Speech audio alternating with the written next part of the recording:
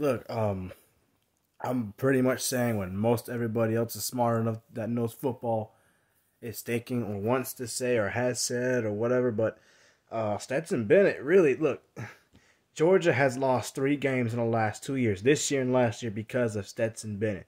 He cannot throw the football very good at all. Okay, I'm sorry to say that, but that's just what it is. Okay, they lost to Alabama twice. They lost to Florida with him.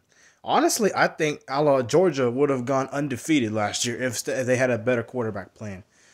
I don't know what the issue is with JT Daniels and Kirby Smart. I get he has a COVID thing, if that's even true. Excuse me, burped.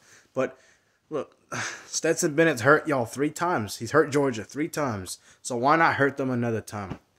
It's obvious Georgia cannot beat Alabama or any big game, win any big game with Bennett at quarterback. He is going to hurt them again. If he doesn't cost them the Michigan game, they're going to get whooped by Alabama again.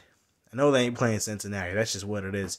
But, Bennett, I don't even hate Stetson Bennett. He's played best he can. He's not terrible, but he is not an elite quarterback. And until Georgia gets an elite quarterback, you can forget about them winning any kind of big game. That's just the way it is.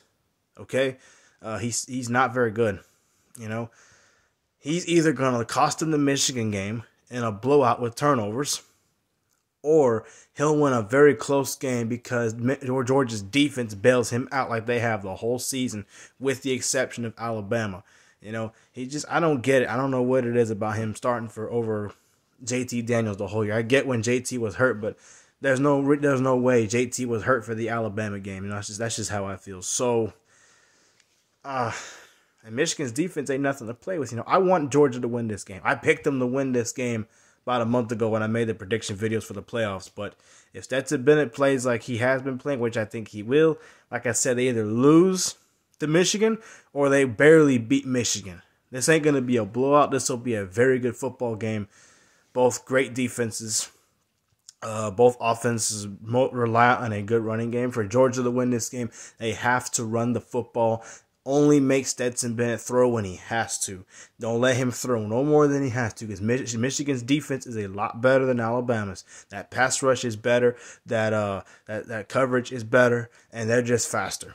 So that's just how I feel. Alabama's defense isn't great, but it didn't need to be. They had one fluke loss to A&M. Everybody else has been a beatdown or a fluke close game with Auburn. Let's be honest. Whatever. But I got Georgia. But Stetson Bennett's going to hurt them this game or against Alabama again. Either way, unless JT plays, Georgia ain't winning no championship. Period.